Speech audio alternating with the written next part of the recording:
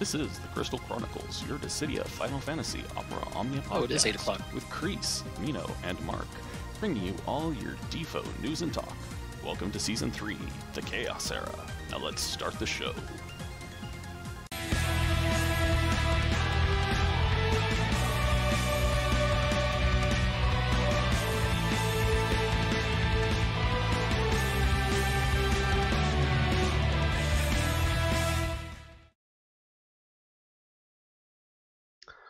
Welcome, everyone.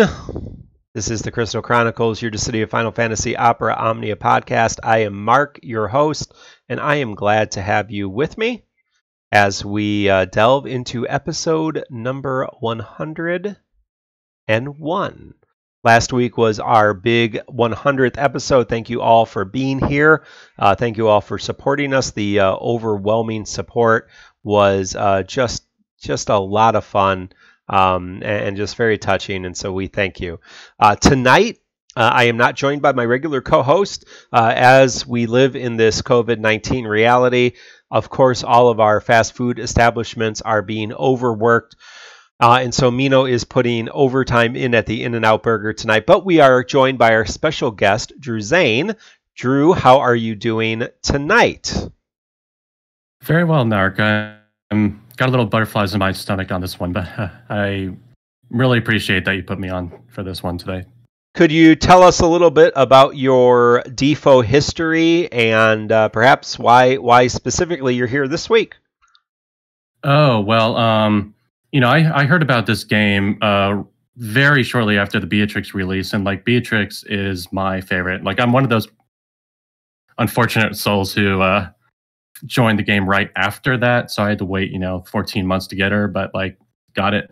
But in the meantime, as Porom was running around and I was looking at that kit, I really like that kit for a lot of reasons, and I've been able to bring her all the way to the chaos right before her realization, so I decided to talk to Mark and say, hey, if you want any feedback for the podcast, and Mark put me on, and I was really surprised, and I'm here.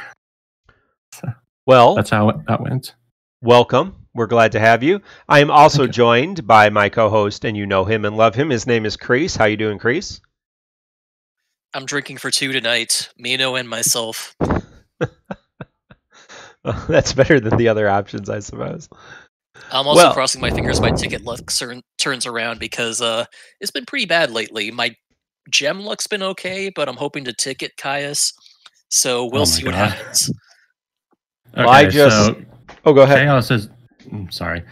Chaos has been pretty good for me, but I have one disaster, and that was you know how those horror stories where someone drops like over 800 tickets and doesn't get the EX. That's how I was with Ferris, but I eventually gemmed her and I got it pretty cheap, but that worked out. Otherwise, Chaos has been pretty good.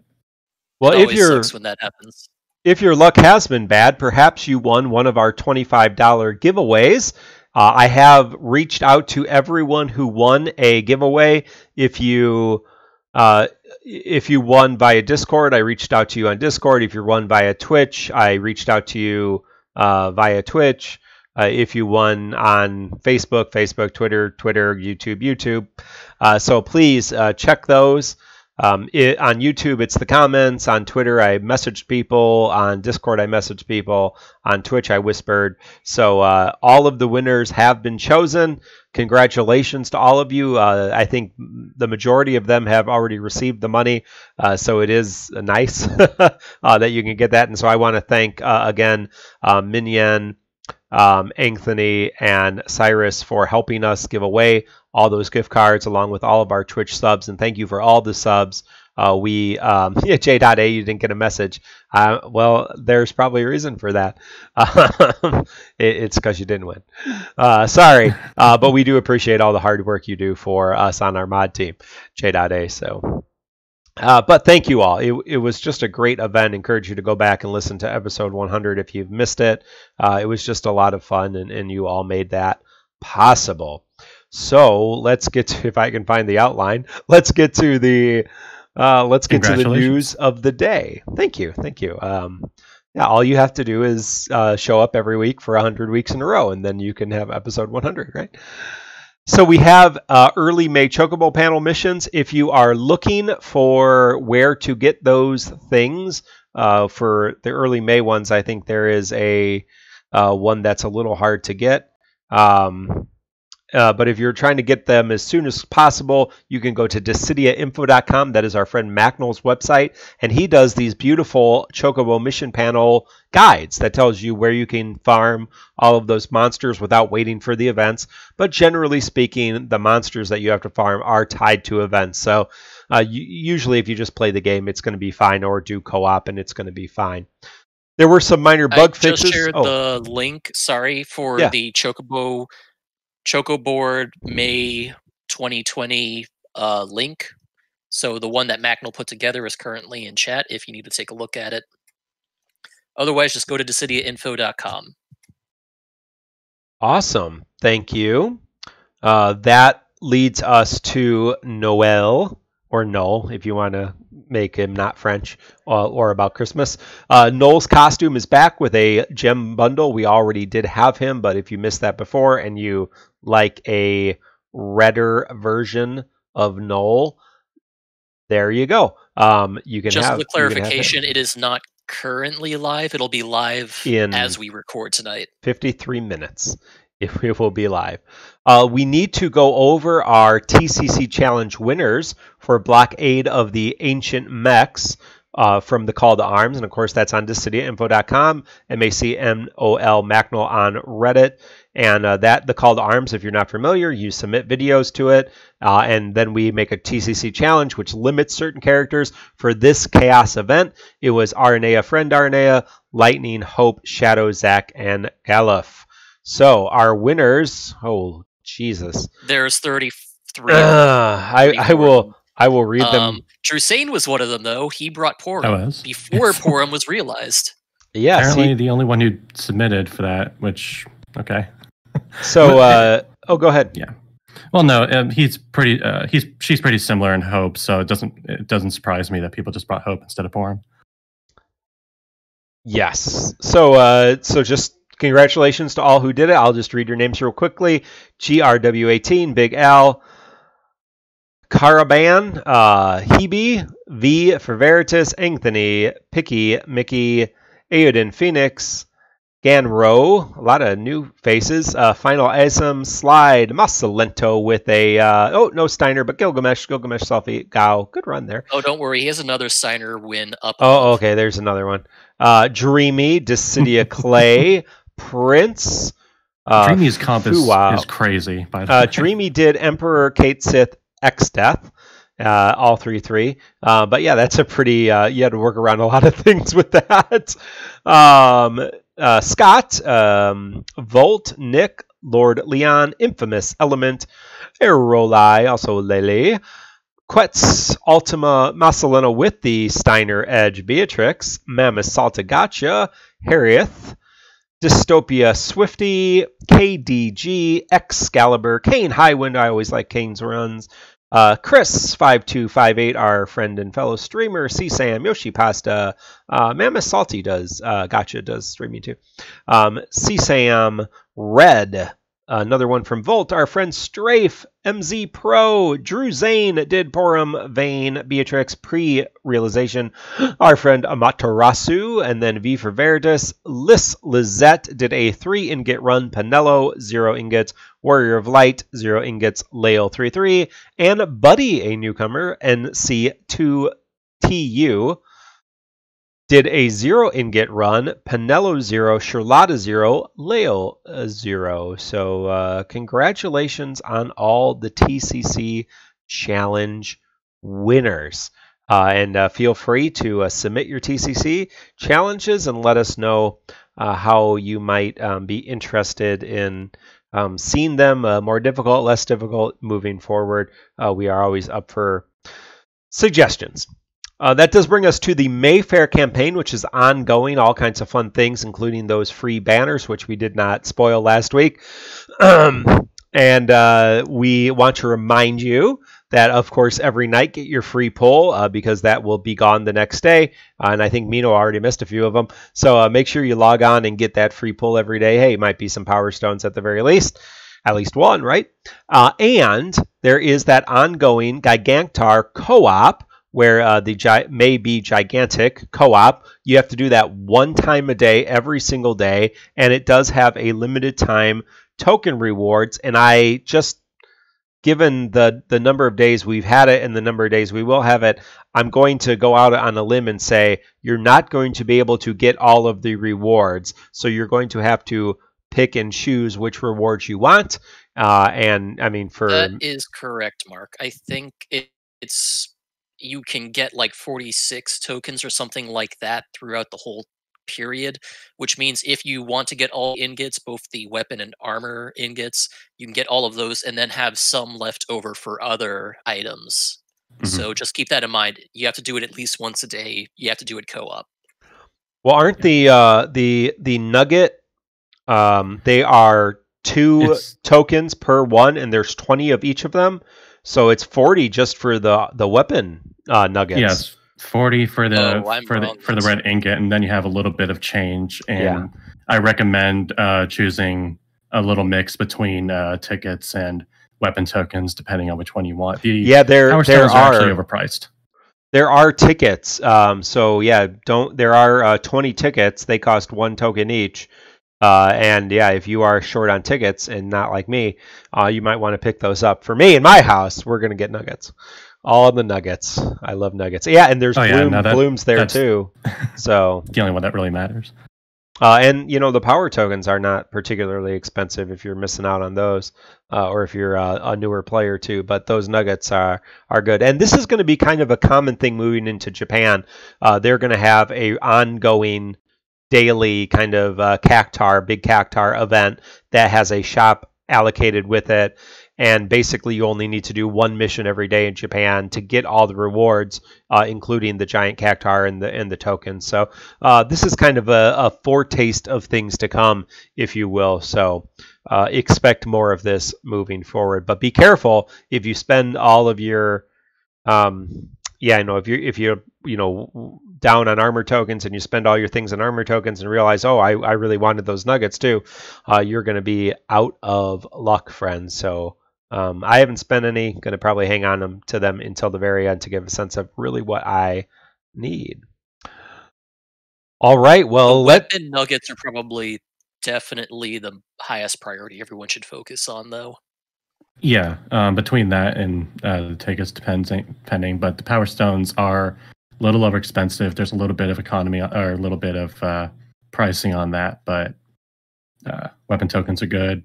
Tickets are good, I would say. If you're Ink Welder, maybe armor tokens, because he's out of those all the time. So, well, I mean, they're really good to dupe for 15s if you don't have the 15s, and then you can just get Power Stones that way. Yeah, no doubt. Well, that brings us to the one event that we've already had. We're going to talk about another event that's dropping as we speak. But for now, we did get a lost chapter, and that is Porom's lost chapter. She is a delightful little white mage from the same village as everybody in that game. Yes, because that's where Riddy is from too, right? And her brother. No, she's from Mist. Oh, she's from Mist, right. Yeah. Anyway, they're from Mysidia. So it's fine. It's an old game. You don't need to remember everything. I have played it in this century, but Porom got her EX realization. She already had her EX, no rework, and Yang got a rework, an EX, and an EX realization. Obviously very powerful. So Kreese is going to walk us through what they got, and then we're going to talk a little bit more about them. So Kreese, why don't you go ahead and start with the white mage herself. Sure. We're currently getting into an era where, as of the last Awakening wave, every character is already level 70. which means all Lost Chapter characters going forward are already level 70. They will not be getting anything new. In fact, reworks will tend to be fewer and far between for Lost Chapter characters. They might be less significant than they have been in the past. And in fact, Porom's case, she gets no rework. Her kit does not change at all outside of what she gets with her EX Realization. So let me just go through those key points on what she does now. I'm not going to break it down based on ingot by ingot, but basic idea is that her healing from her EX White Wave gets stronger. She gets some stat increases. She now batteries herself more before she does her HP attack. It deals splash damage. She gets access to Brave ++ and HP ++, and she starts with all of her buffs active. She also gets a new buff called White Arcana, which gives the party Brave Gain Overflow and also increases party healing from all sources.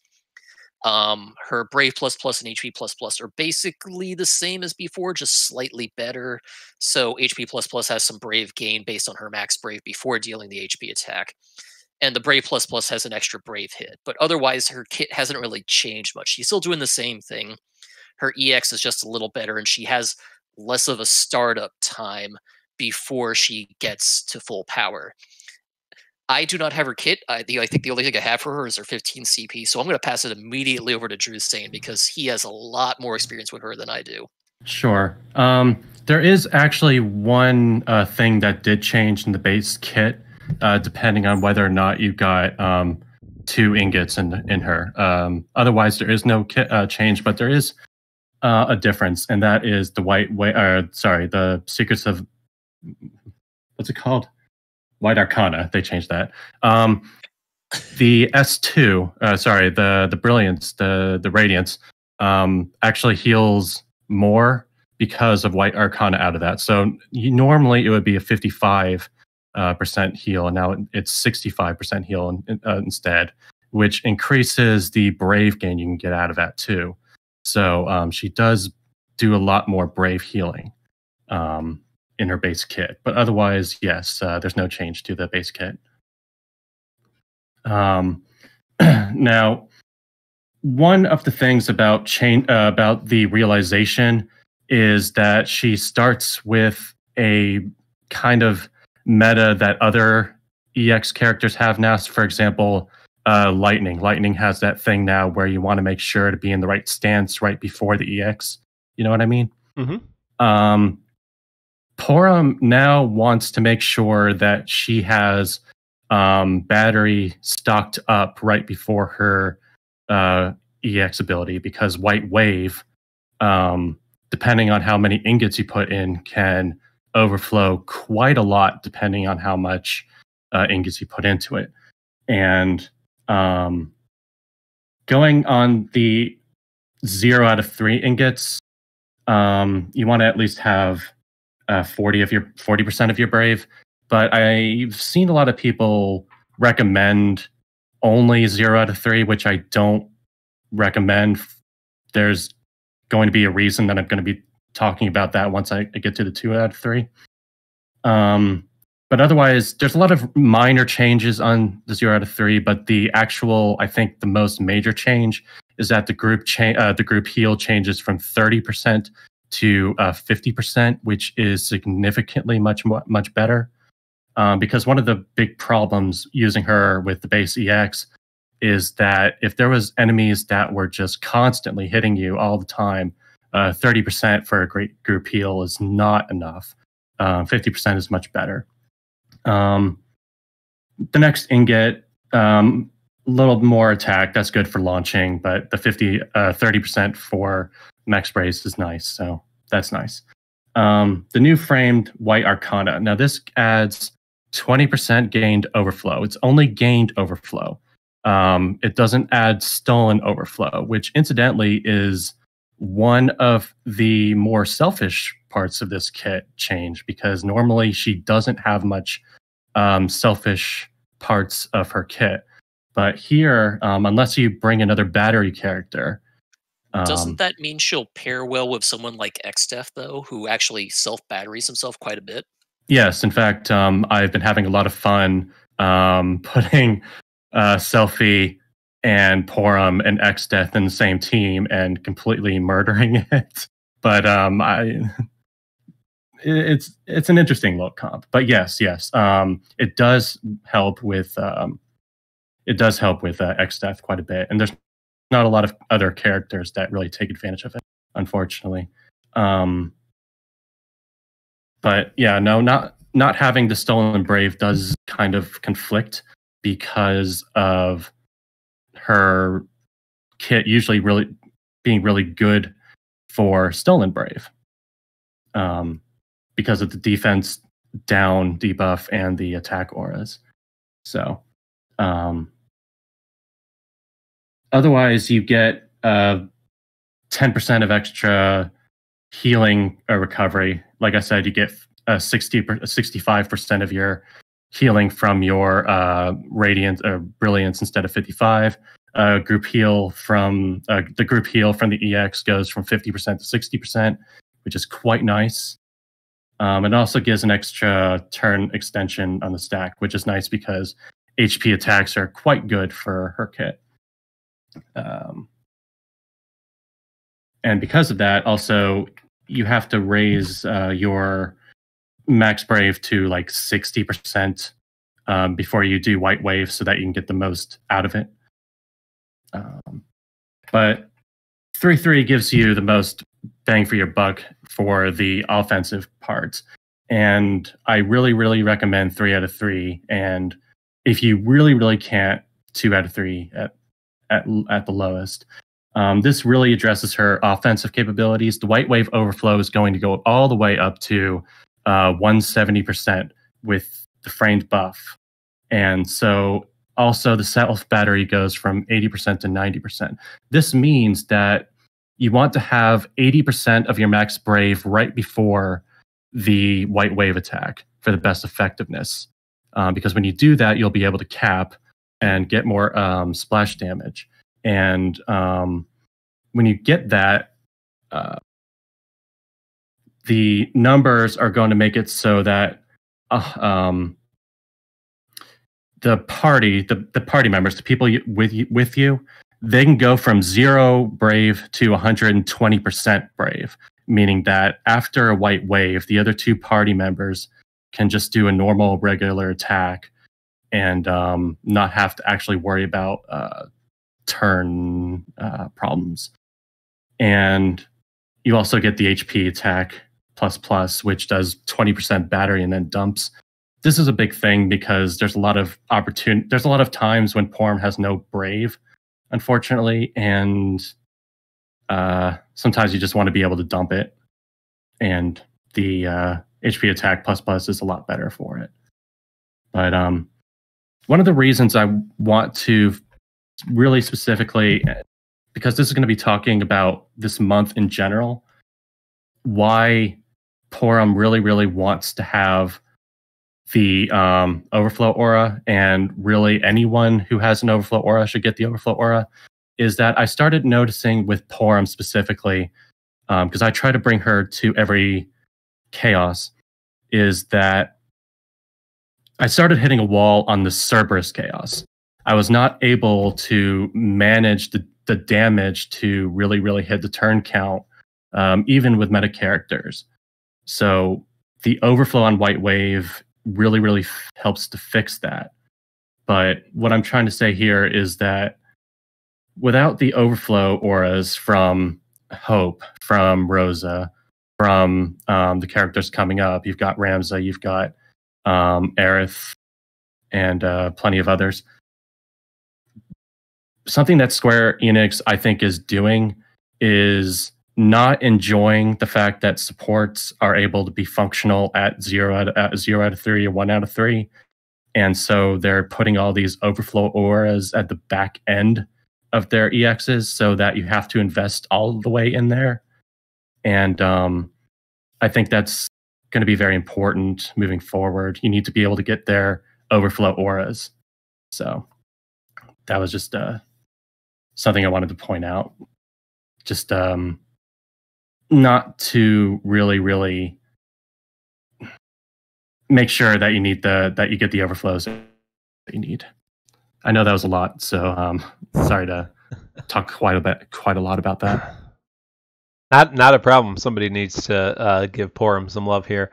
So one of the issues that we've noticed with Porom, and we've said, I don't know if we said it last time around, is that she's a support character. She's a good support character, but she is pure support. Like most of the other support characters are support with maybe a little bit of this, a little bit of that, a little bit of the other thing. Obviously, Hope, we just got Hope. Hope is a pure support character who has damage mitigation and does AoE damage. So, I mean, he's one of our main AoE supports right now, which made him great for this last Chaos fight. Well, I would say that one of the things that is overshadowed, a lot of people focus so much on the damage absorption, which is okay, but what really, really, really makes her work for me, or is part of the reason that she lasts so long, is the fact that she has such a high attack aura and the defense down debuff, which aside from Vanille's AoE debuff, which is 80%, Porom has the strongest AoE defense debuff at 60%. And that is how I've been able to actually test the numbers on, like, with Rosa. With Rosa between Porom. Porom can actually facilitate her team members to do more brave shaving than Rosa can. So that's one of the things that really, really makes Porom offensive, not by her own account, but because she lets her other party members do really, really, really high damage. I think that's fair.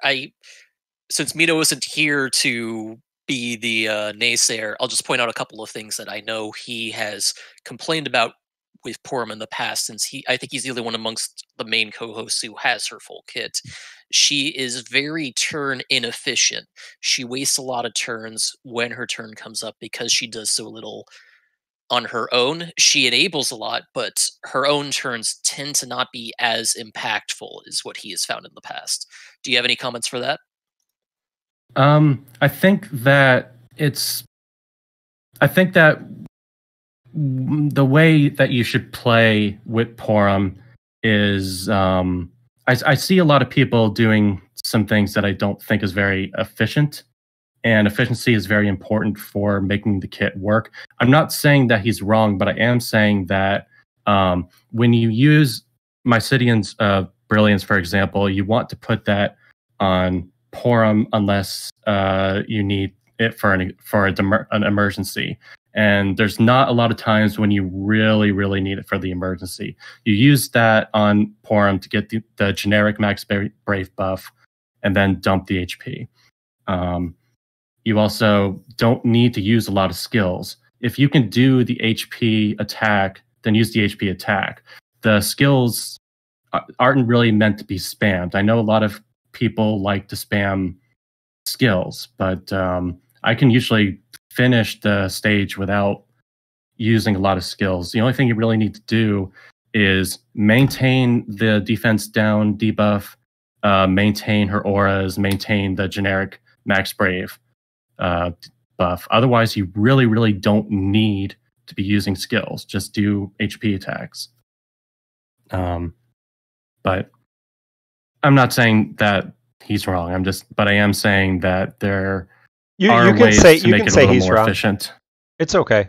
Yeah, he's not on here to defend himself. So please say he's wrong all you want. I would only call him wrong if he was here.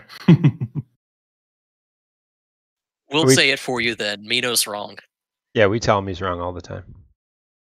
It's good for him. He needs some encouragement. So, right. Anything else? Obviously, we talk about good supports all the time. Porom is a good support in this era. She has a very unique ability, the damage reduction ability. She does great healing. She does have great auras. Maybe a little bit different to play than a lot of the other supports, but any other kind of things that you've noticed playing her, like team ups that really work well, people she pairs really well with, people she doesn't pair well with, anything like that, Drusain, you'd like to share before we move on? Yeah. So actually, the EX doesn't change. The EX Plus doesn't actually change a lot of her cons. The one big con is the group heal doing better, and otherwise, not too much. She is really still not very good on strict turn count stages. Like actually, yesterday I went back and tried the Renoa LC with Porom, and I was able to get through it, but that was really because Emperor is really good for it, not particularly because Porom was good for it. No, actually, there's still some cons here. She's not good for strict turn count. The HP absorption is still 70%, so enemies that drop like 70k brave damage is still going to kill you. She is replaceable in defense down immune stages. Anything that says defense down is immune, I don't bring Porom into it. And also, the types of damagers that you really, really need with her is you need at least one, and this is just from my experience out of using Porom quite a lot, you need at least one of these.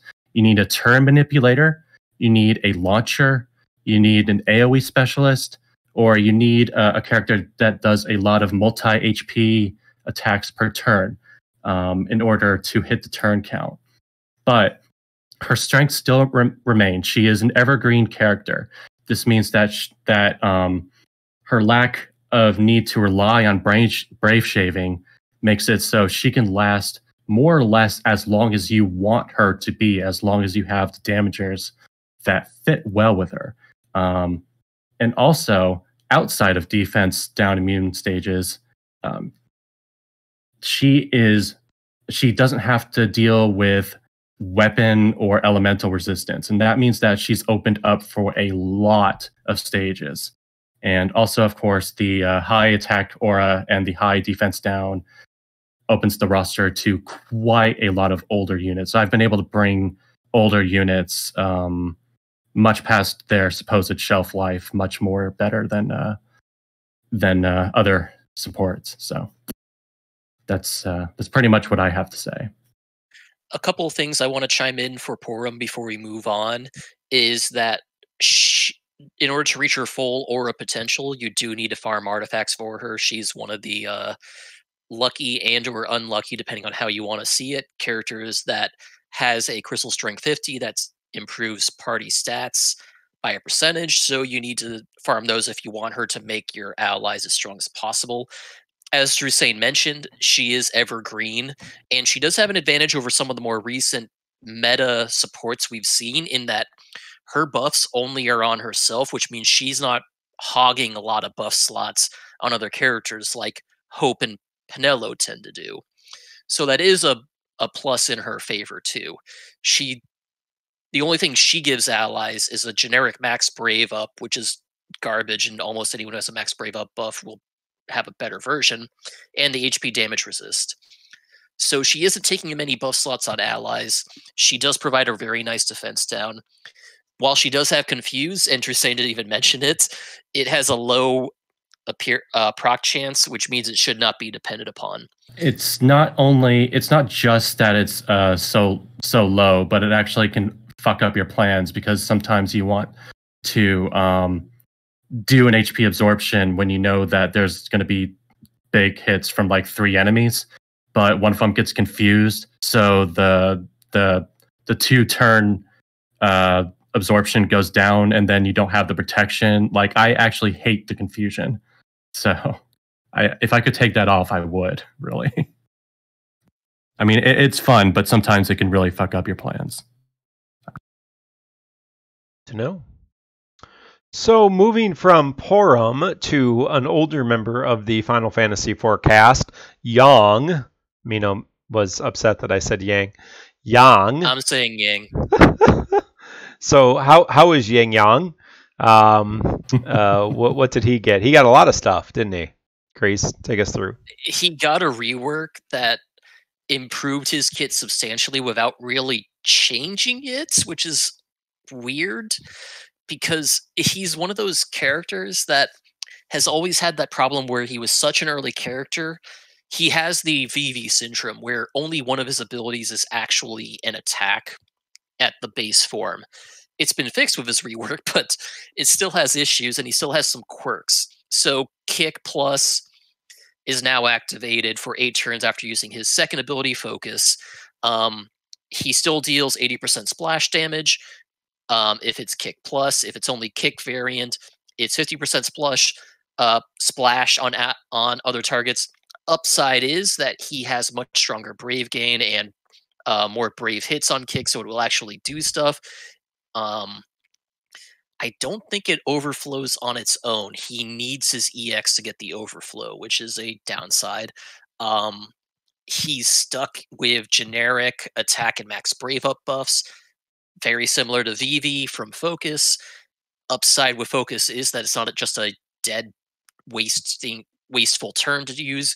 It does now have an AoE Brave plus AoE HP hit associated with it that can overflow. He has his kick, his Brave plus kick attacks, which does get better with EX Realization. He does have an HP plus that does get better with EX Realization. And he has a new EX ability that's on a slow recast that's basically very similar to his first ability, Kick, except it'll the trigger for it doing 80% splash instead of 50% splash is just hitting a broken target or breaking a target. So just keep that in mind. He also gets a new buff from his EX called Wife's Encouragement, which drastically increases his attack and gives him that Brave overflow gain that he really needs. And other than that, it's all in his Realization. His Realization improves his attack and max Brave, makes it so that Twin Wing Frenzy can overflow more, has a much better potency increase. He starts with his buffs. He gets a faster recast speed. Twin Wing Frenzy gets more hits, his EX ability, Twin Wing Frenzy. And he gets his plus versions of his Brave and HP attack, which the advantage of getting the plus version, the improved versions of his Brave Plus and HP Plus, is that they do extend the duration of his EX buff, Wife's Encouragement, which means he can maintain that longer, which means he can do better damage because he's hitting harder with his attack buff and he has better overflow thanks to that too. I did not pull for him. I was never a big fan of Yang's kit, even in his original game. He's a very basic character in the sense that his kit's very simple.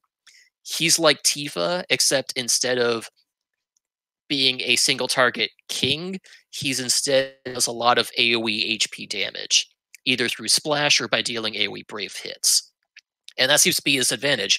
He's like an AoE version of Tifa that gives up the launch potential for the AoE HP potential. I don't think either of you pulled for Yang either, but I'll let you two generally step in and say if you have any thoughts on him. He seems very simple. Sorry. Go ahead, Drew. Sorry. No, actually, I actually had the exact same kind of way of thinking when I looked at the kit long ago, and I'm like, it's kind of just Tifa, but they took out the delay in launch and instead made him more of a AoE specialist. I do think that there is a lot of good in there that isn't really looked at, and that is that his AoE is not split, it's splash, and sometimes that's bad.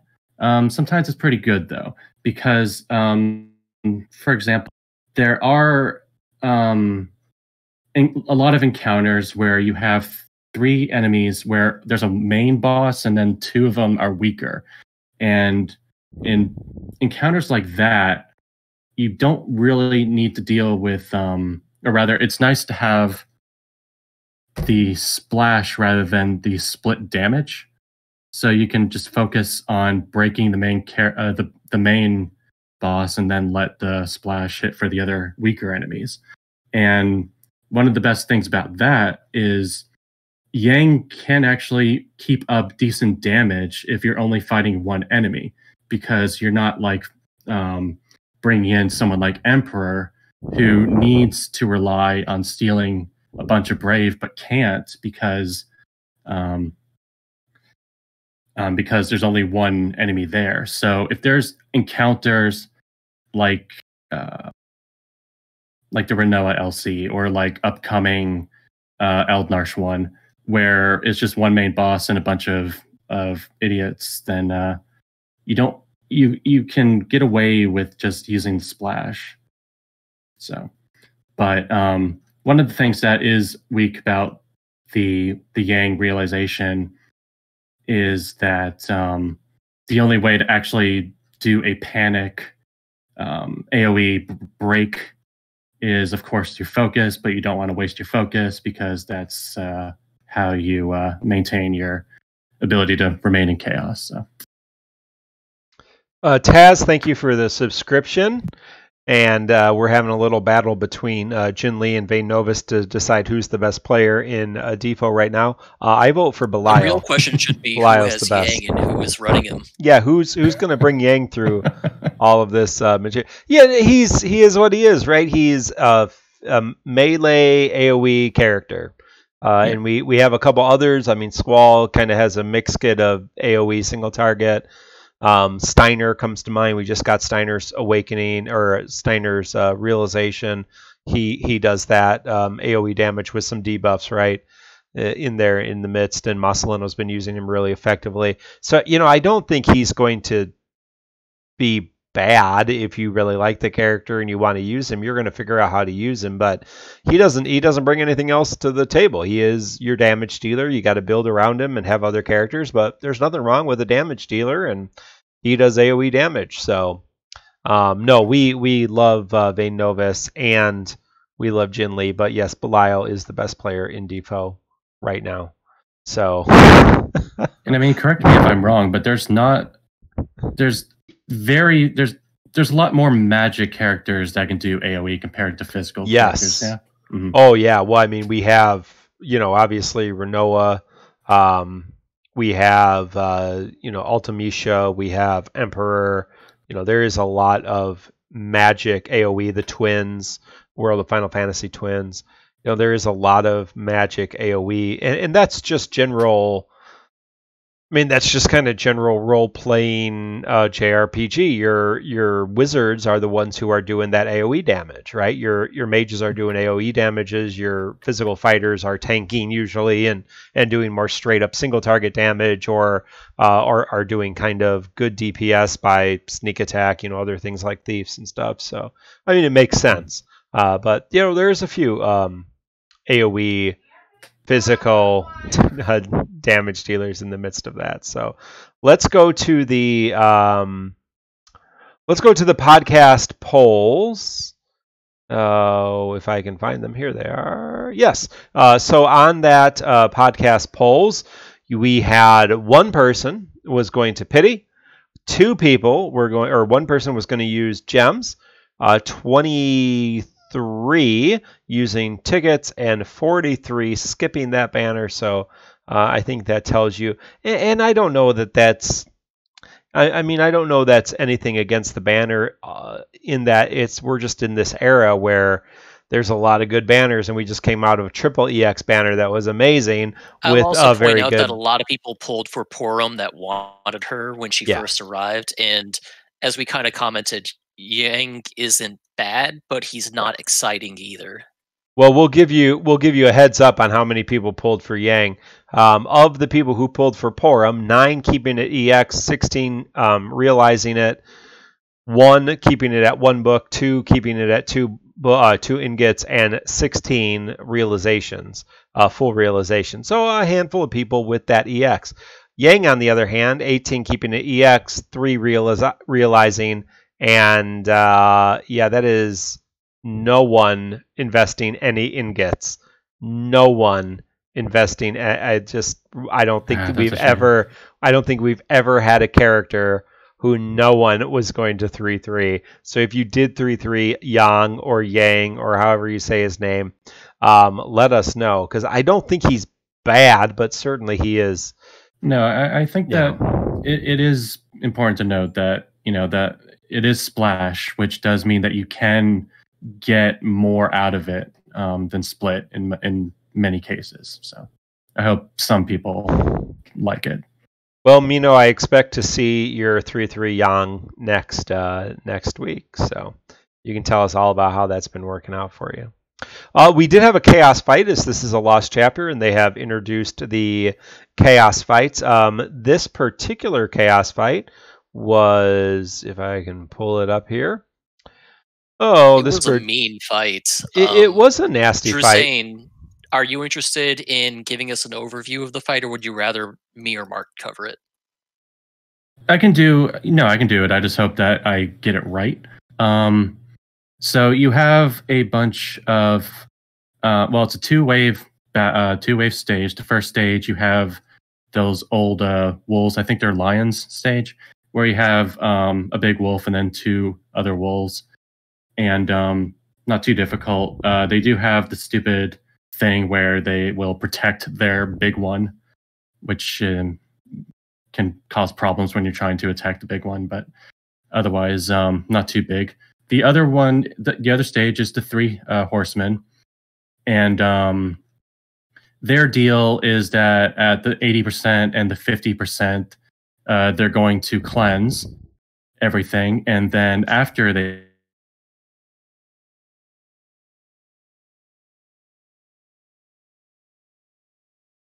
Oh, Drew, are you there? Might be having some lag. We might have lost Drusain. Oh shit! Can you hear me? Yep, we can hear you now. You just cut off when you were starting to explain the knights and what they did. Okay, sorry. So the knights, they they at 80% they're going to cleanse all their stuff, and at 50% they're going to cleanse all their stuff again. At 80%, I believe that they are debuff immune for it. I don't know if it's 2 or 3 turns, but it's one. 3. Yep, 3 turns. 3. Okay, and at 50%, they are going to cleanse for 5 turns, which causes problems. Because Porom has a very good debuff, so I don't know why they decided to make it so like half of that fight, the defense down is not available. However, if you, as long as you can get past that, it's not too difficult. You can most of the attacks that are actually dangerous are single target, so you can do a lot of things to protect yourself or to evade it. So yeah, there are otherwise it's not too dangerous. Go ahead, Chris. I was going to chime in on a couple of things that weren't mentioned. The meanest thing that I found out about the knights was that they try really hard to reduce your max HP as much as possible. When the wave starts, they reduce your max HP by a fixed percentage, and then they apply a max HP down debuff, which they are immune to, so you can't steal it and throw it back at them. I was thinking that some of my characters I was bringing to the fight were down to like 6,000 max HP at a few points, which made it very easy for the bosses to come out of break, take a one brave gain, and be in danger of killing someone if I wasn't careful. That was what I found to be the biggest issue. That and making sure I didn't kill them too individually so that the final one wouldn't buff like crazy at the end of the fight. This is one of those fights where you have to at least kill the last 2 of them around the same time, because they gain massive stat gains when there's only one left. Yeah, I timed it so they all died at the same time. What teams did you guys do? Yeah, there are several ways to cheese this fight. So there are many different ways you can kind of get around this boss mechanic. One of them is using a tank. Now, some of the tanks are going to be better than others. Galuf cheeses this completely. Edge you can use strategically. Bosch absorbs the AoE attacks really well. You can use Zac. You just have to time. Same with Bosch. You're gonna have to time the locks, but you can use Zac and Bosch very effectively. Gao is able to do that pretty effectively well with his counterattack. Leon can cheese the fight with his enchant as well. You know, yeah, Shadow. If you reset 100 times, you can solo this. I think I saw a solo, but you know, so the counter Warrior of Light, also the counters, the tanks, really do come in clinch here. Of course, you need a healer, so Porom is nice, Hope is nice. You know, there's a lot of different healers, but the team I used Renoa, because she does AoE damage, if you forgot. Mm-hmm. And I used Bosch, and I used Hope, because, of course, Hope is a great AoE support, and so they all worked out. And my Bosch is not fully limit broke. My Bosch is 0 out of 3. My Renoa is 3 out of 3, and my Hope is 3 out of 3. Squex Joshua, how you doing? Glad to see you. He brought Gao with Cryle and Selphie, so that's a pretty good team. A lot of creative teams. Kreese, what did you use? On my initial run, I tried a team with Gilgamesh, Penelo, and Paladin Cecil. I had some trouble getting past the first wolf wave for some reason, and I don't know why. Maybe if I'd tried resetting and taking it a couple more times, I would have had better luck. But I decided to swap in Papa Limo for Gilgamesh on my second shot, and that ended up getting me through the fight. So my final team that I did for my complete was Papa Limo, Penelo, and Paladin Cecil. Nice. And Drusain, what did you use to take on this fight? Oh, I am having a massive blast with a team that I've been putting in through a lot of chaoses lately, which is Porom, Selphie, and X-Death. Yes, no breaks at all. However, it's working pretty well for me because it's all evergreen, and so I don't have to worry about the defenses going up, etc. So I don't know. I'm going to see how far that goes. Awesome. Well, let's look to the call to arms. Again, Macnol's call to arms. You can go to decidiainfo.com. You can go on Reddit. The call to arms is available to everyone who... turn my volume off here. Mark, before we actually talk about the TCC challenge for this fight, I just want to comment on a couple of ways we pick out characters to ban for the TCC challenge, and the way I've been doing it recently, since I've kind of taken over the role of choosing it initially, at least. What I usually do when I look at the TCC challenge, or at least pick who I think should be banned for it, I look at who the most popular characters are, who are the ones that are the cruxes of teams that are not using specifically Aranea, and I see if there's any characters that are still left there in decently popular, but not like the tip-top popular, that might be carrying teams through. So for Porom's last chapter, I noticed immediately that Hope, Galuf, Selphie were all showing up. Hope and Selphie especially were showing up in a lot of team completes. So much so that they were outstripping Aranea in appearance rates. So I felt they should be banned. And then I noticed Rosa was the next most popular support, so I got her kicked out. And then the Galuf was very popular. He shuts down these guys pretty well. He was knocked off the list. And finally, Ultimecia was the strongest DPS that was not Yang. Actually, I don't think Yang shows up in any fights, even right now for this poor fight, despite the fact he's boosted and got a fancy new EX. Sorry, Yang.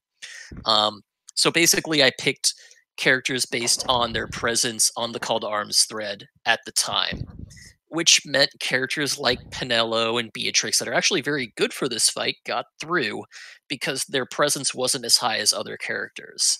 So that's the reason you'll see a pattern, as Mark mentions, fights where Penelo becomes very common after the TCC challenge is announced.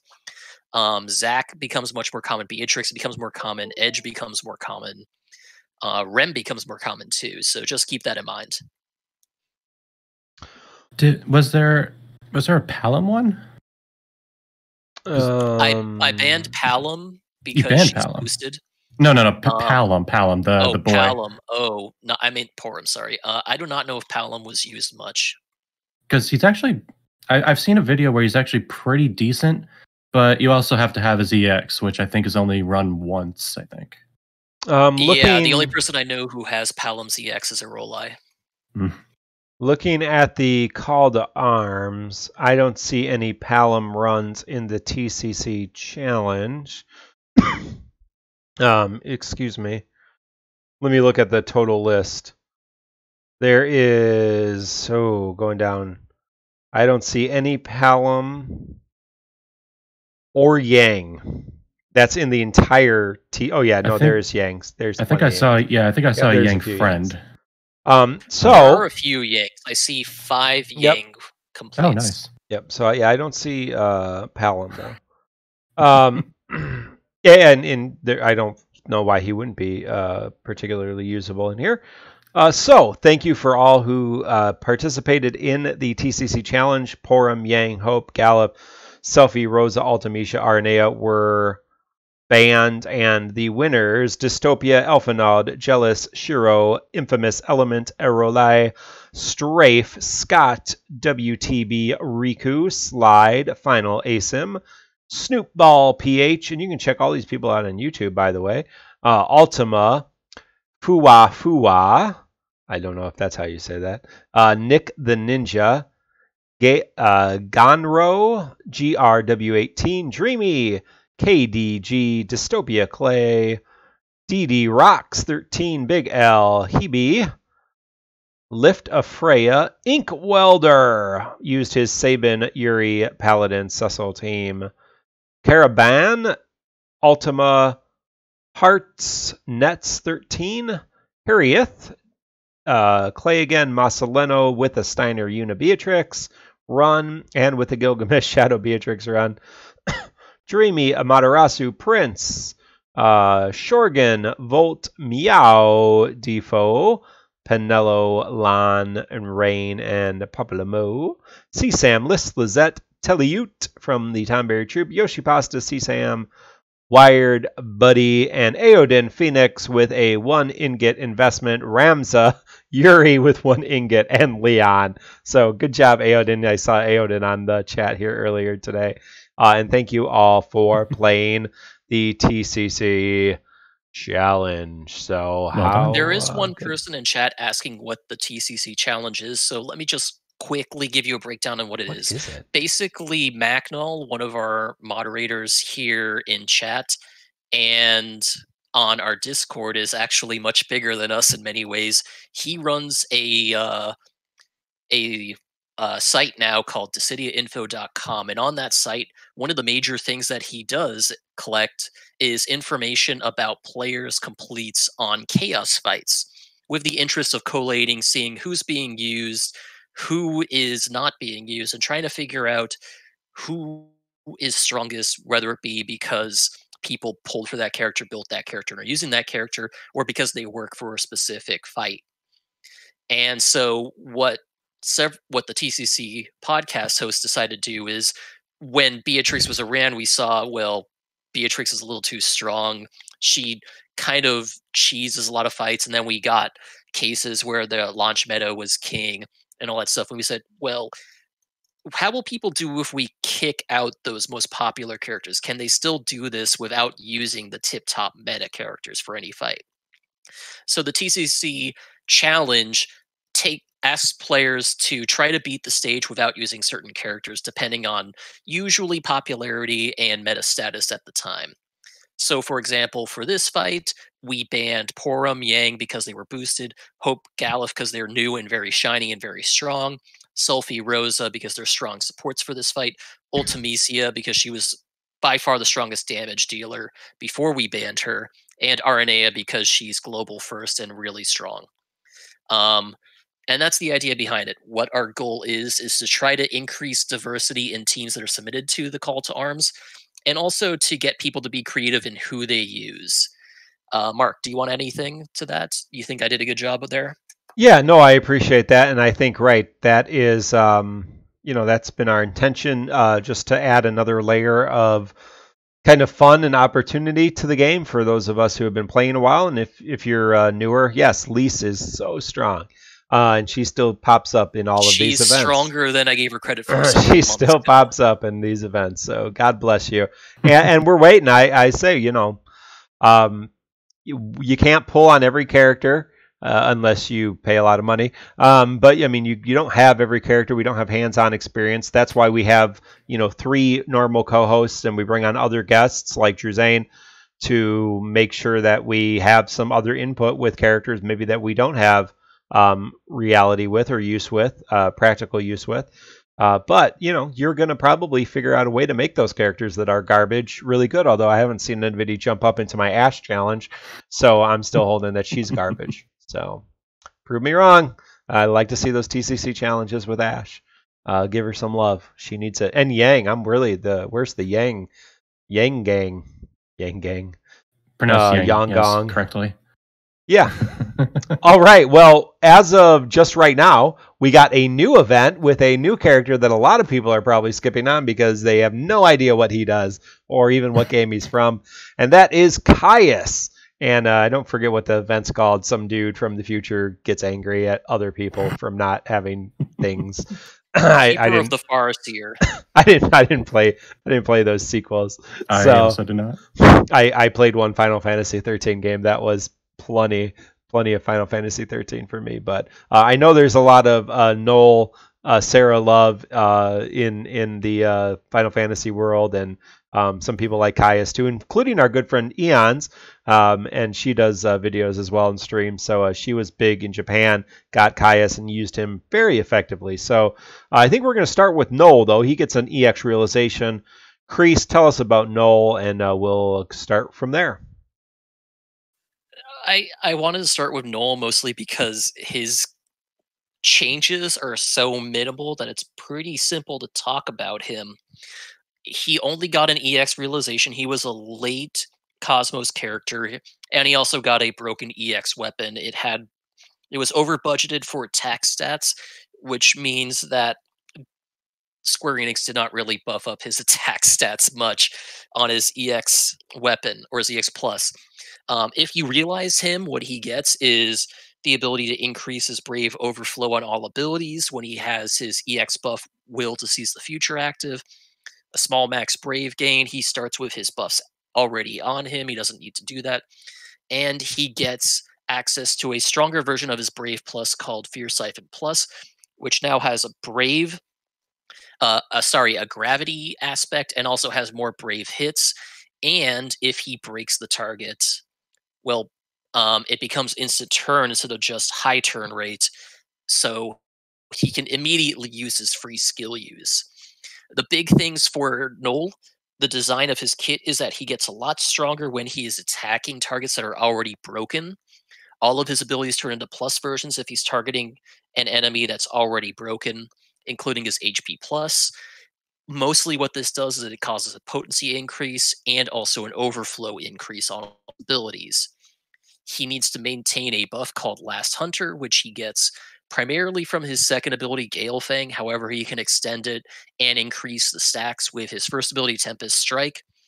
One of the big problems Noel has had is that Tempest Strike is tied to 2 elements, ice and wind, and he does not imperil either, which means he has to rely either on others to imperil those stats for him, or he has to hope to God that enemies are not immune or absorbing either of them to deal real damage. But if all things work in his favor, his basic design is that he deals a lot of damage on his turns, and he's just really strong in general. He's a pretty strong single target attacker. If he gets the opportunity to break someone with Fear Siphon Plus, he gets free skill uses to extend his combat longevity. He can shave very strong thanks to Fear Siphon Plus having a gravity hit and his additional ability Shave Slash having a gravity hit associated with it.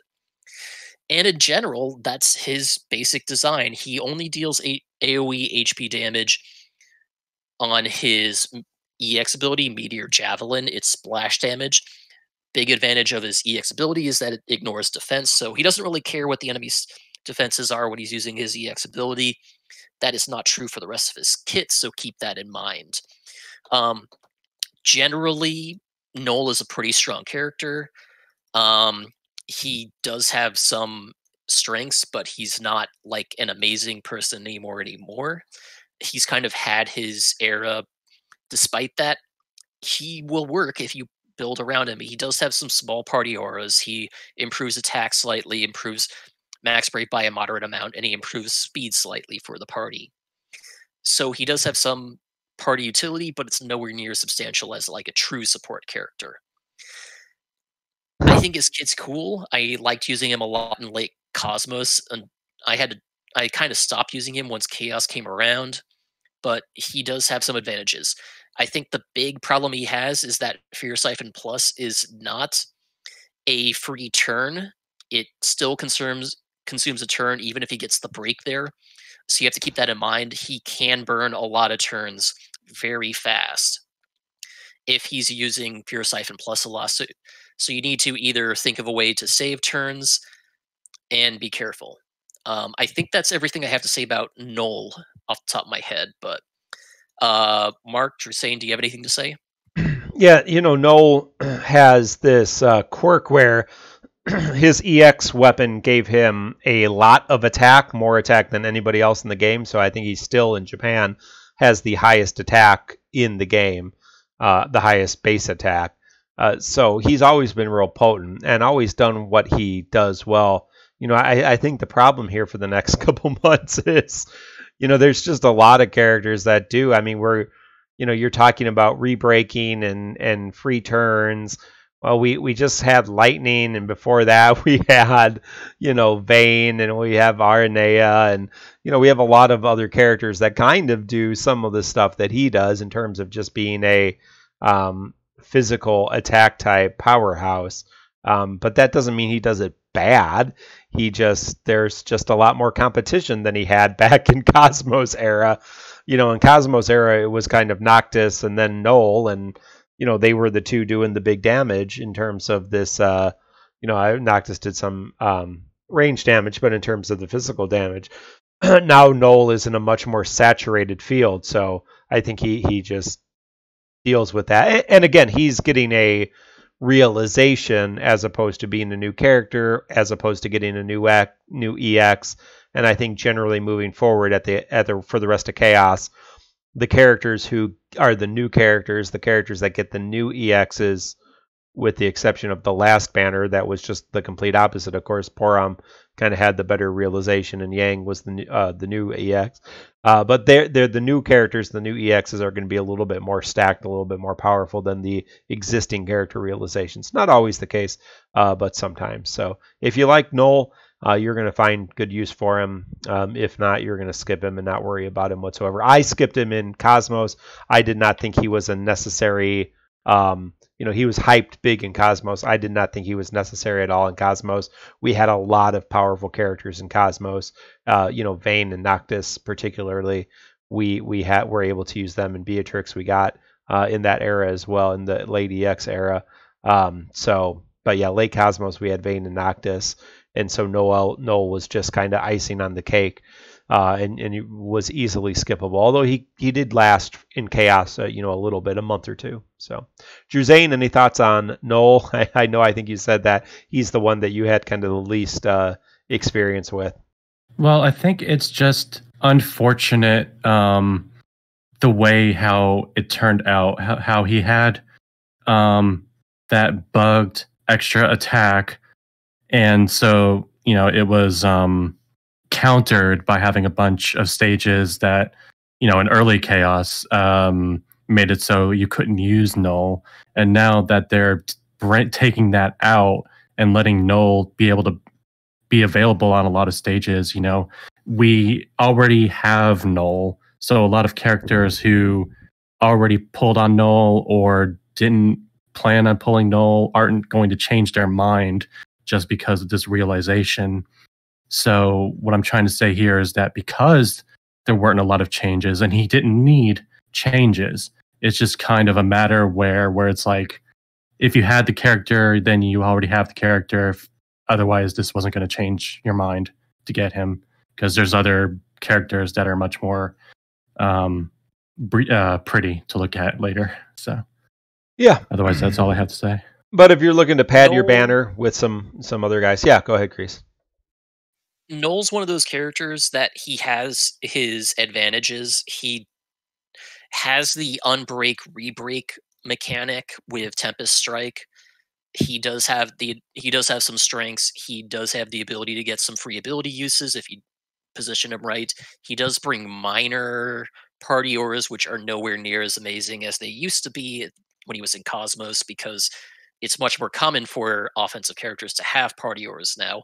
He does a decent amount. He still has some advantages. He still can ignore defense on his EX ability. So he's not bad. He's not he's not as godly amazing as he was in late Cosmos, however. And I think that's what we can say about him relatively solidly. He's in a nice middle spot now. That is right. The ignored defense, is that something that we want to slightly touch on for future, or no?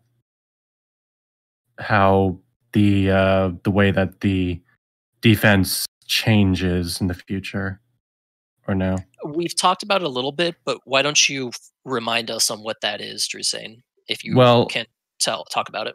I'm not going to say that I know very, very well how this works, but I do know that one of the things that's going to come up is that in lieu of enemy defenses rising, what's going to start happening is that they're going to go really, really hard on brave reduction as the enemies get lower in health. They're going to start getting brave reduction, and so characters who are getting ignored defense aren't really going to get as much effect out of it, because ignoring defense isn't that important to the kit as much as it was before. Yeah, it's not going to be as useful as it used to be. I mean, it's still going to be useful on the first how many ever tiers of Dimension 7, but yeah, moving forward in some of those fights, it's not going to be useful at all. So, yeah. So all those ignore. Yeah, Yoshi Pasta says Rip Shadow. Yeah, well, he can still dodge 70%, so you can keep resetting till you beat it. All right, Kreese, do you want to talk about the new character? His name is Caius. Caius Ballard. Yes, I will talk about him at length while I pull for him with tickets. Nice. So Caius is a new character. He kind of fills a niche of being a combined melee attacker debuffer, with his debuff niche being a little different from other debuffers in that all of his debuffs are framed debuffs. They're not particularly potent or anything amazing on their own, but the fact that they're framed and harder for the enemy push off does give them some advantages. So let me go through his kit quickly. He has a couple of mechanics that define how he is. First thing is that he has a special passive aura called Heart of Chaos that gives him a small increase to attack and max brave while it's active. It's active from the beginning of the fight onwards. It will also protect him from 1 death. If he would drop below 1 HP, he will be protected from dying and recover to full HP. Downside is that he loses Heart of Chaos. So he has a last stand that's a one-time only last stand. That also provides a small attack and max brave boost to him while it's active. Second thing is his body and soul stackable buff that he has. It can stack up to 5 times. He gains it from both of his abilities. All of his abilities, sorry. He gets it from his EX2. And it gives him HP regen and brave regen based on stacks. So because it stacks so much, he can get up to 250% of his int brave regen per turn once it's fully stacked up to body and soul 5. Third thing he does is that he has a special frame debuff along with his generic ones called Doom Chaos. Doom Chaos is unique in that it kind of works like the Doom that we've seen a couple of enemies give us. Once it expires, it will force the target to become broken. Regardless on their brave value, regardless on their status, they will be broken. So Caius has this new niche where he will break a target guaranteed once you set it up. They will not avoid it unless they are immune to all debuffs. Downsides for Caius... Oh, sorry. I haven't finished going through his full kit. He's he's a mixture of single target and AoE damage. His first ability, Pulsar Burst, is single target. His second ability and EX ability are both AoE attacks. They deal splash damage on Eye of Bahamut and split damage on Inferno, his EX ability. His EX ability also can trigger a launch attack, which is nice. He has some launches, but it's nowhere near as frequent as other characters. It's just a every once in a while thing since it's on a slow minus recast speed. He gets access to improved Brave and HP abilities based on his body and soul stacks. In order to get the better versions, he has to get to above 3 stacks of body and soul, and you should try to maintain that as much as possible. His additional ability allows him to inflict Doom Chaos along with his second ability. Advantage of using the additional abilities, it has a 1-turn duration, so you will be certain it will break the target on next turn. If you use his second ability, Eye of Bahamut, it has a 2-turn duration, so you have to plan ahead if you want to use that to break targets. Just keep that in mind. Finally, his realization improves his EX ability as you would expect. It makes his Brave ++ and HP ++ abilities better, and also makes it so that they will increase his body and soul stacks through the use of them. So he does not rely on his abilities to build them up anymore. It does not refresh the duration of the buffs, it just increases the number of stacks, so keep that in mind. And finally, if you fully realize him, his EX ability also delays targets along with triggering the launch. I think that's it. Caius is kind of a weird kit. He's very offensively focused. He has crazy Brave regen. He can regen more than I think just about any character can at this point in the game. So he doesn't really care much about the enemy's defenses. He will just do an HP attack ++ and still do a massive amount of HP damage just because of how much he's regenning turn by turn. So keep that in mind. Downsides is that he's very selfish. He doesn't provide any bonuses for his allies. Everything he does is for himself. Outside of his generic frame buffs, which reduce max Brave, defense slightly, and put a poison effect on. He does have the niche where he can force breaks regardless on the enemy's defense. They have to be planned around. You cannot always anticipate them perfectly. And one of his biggest weaknesses is that he's really restricted by his ability uses. He has 14 total ability uses between ability 1 and ability 2. He does not gain any ability refreshes or free ability uses. So you need to partition them out carefully. You need to make sure you maintain your buffs as best as possible. And I think that's one of his major issues. That and the fact his last stand's only a one-time thing, where other characters, their last stand is conditional upon their current HP value. So keep that in mind too. Ideally, Caius should never be killed because he has a massive HP regen on himself and he loses stats if he gets killed once. So keep that in mind. You don't want to burn out body and soul. It's more like a last-ditch effort to keep the fight going for him to trigger that. So he's an interesting character. I think he's going to fall into a similar niche as Noel, where he has his advantages, but he is not like an amazing character. He definitely will work if you want him to, but don't rely on him to carry you through all fights necessarily, especially because he's so dependent on his debuffs to really assist the team and to get those breaks when he wants to. From my understanding, his Brave Plus and HP Plus potencies are not particularly great to compensate for his massive Brave regen, so keep that in mind. I think I need to take a breather now, so I'm going to let Mark comment from here, and then we'll pass it over to Drusain. Yeah, want to shout out to Resfoina, who is a fellow content creator on YouTube and Twitch. Check out her great stuff. Let us know, Res, if you pulled for Caius. It's one of these characters that I'd be interested in, and I might throw some more tickets at it anyway. Just to, just because he's a character that so many people skipped over. Does weird things. Aonis, the winged Eons, she used him really well and has a lot of information about him. But, could Kreese talked about the lack of ability uses. The slow charging EX is an issue. He does give 4-frame debuffs, and that can be a problem with some other debuffers. He doesn't really add anything to the party besides his damage.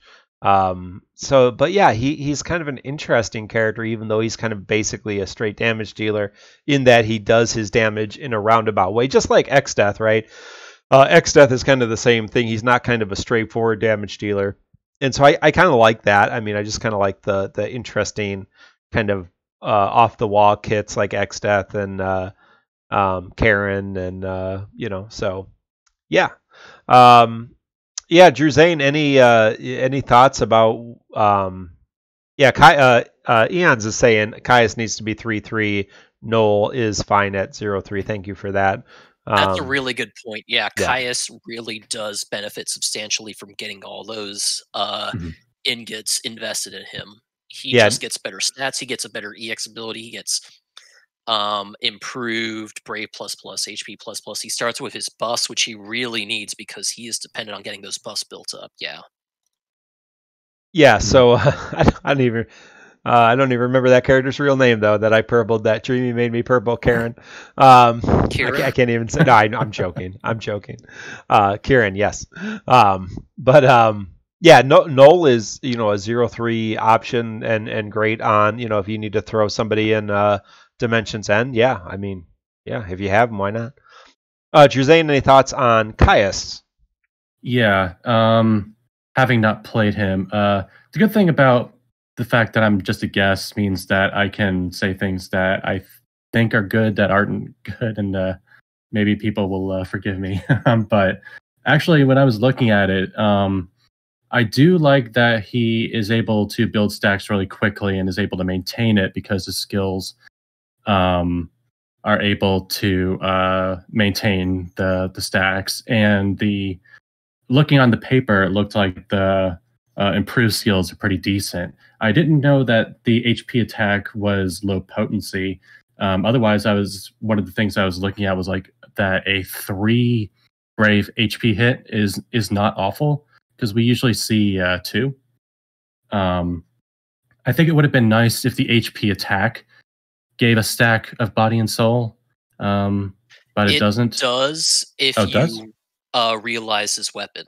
It's not shown on the infographic because it is tied to booking him.